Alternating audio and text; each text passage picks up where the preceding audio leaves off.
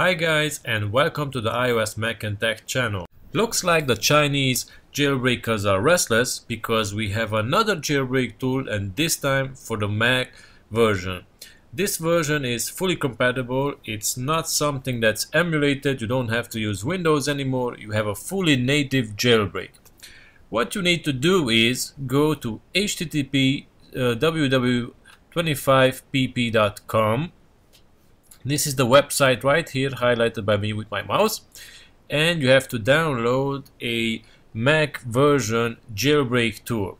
Now, where you find the jailbreak tool is a bit tricky because like you see, I translated this site because it's Chinese and I don't understand Chinese, unfortunately.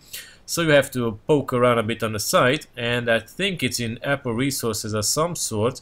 But let's go straight to the download link and you will see which link I'm talking about. So it's right here, and if you want to download this, all you need to do is if you look down in the bottom left corner, it says ghost.25pp.com/soft/pp_mac-dmg. Now this is the file you have to download.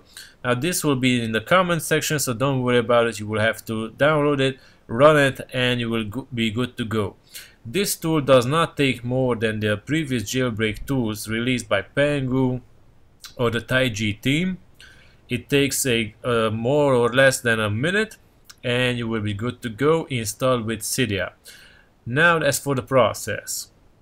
Step 1. Disable Find My iPhone passcode lock and put your device into airplane mode. As for step 2.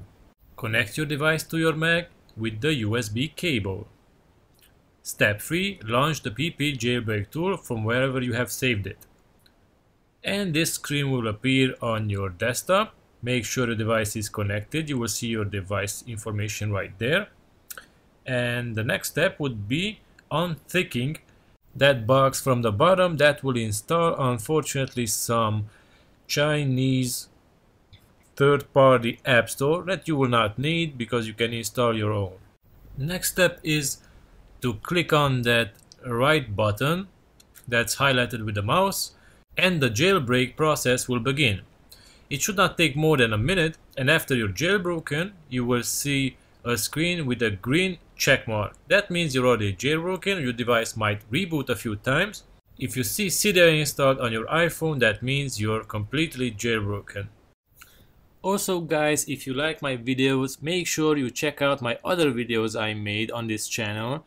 And if you really like what I'm doing and you want to stay up to date with everything I do, just hit the subscribe button and you will get notified of the latest updates.